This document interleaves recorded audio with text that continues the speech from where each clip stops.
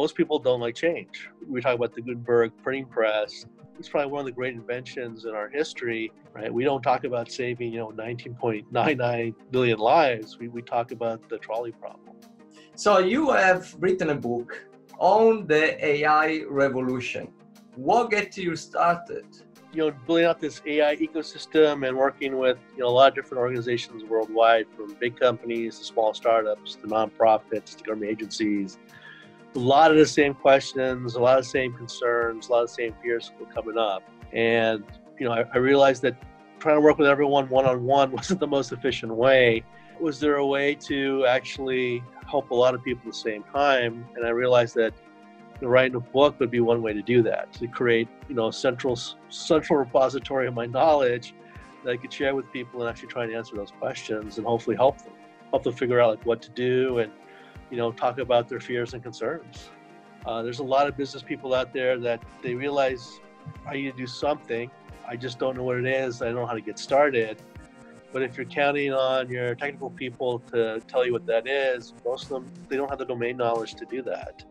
Your really smart IT guys probably don't know your day-to-day pain points. They don't know the things you go through.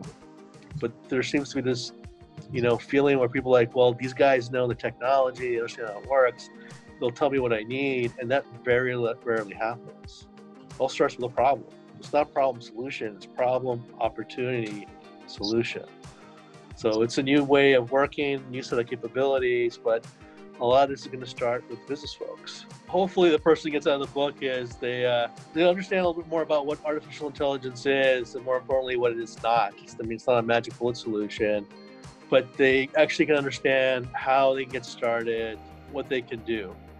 And, we provide a framework in 10 steps on how you actually figure these things out. And we try to weave it together in a way where, using storytelling, relatable examples, explaining very layperson, non-technical talk, what you could actually do with AI.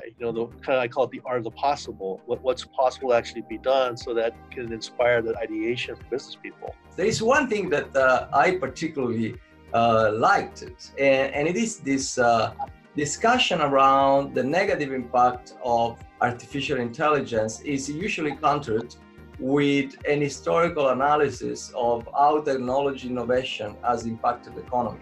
Why don't you walk us around a little bit on this historical justification of technology innovation? Most people don't like change, right? And so it's a difficult thing for us, and technology drives change. You were referencing this, we were talking about the Gutenberg printing press. It's probably one of the great inventions in our history.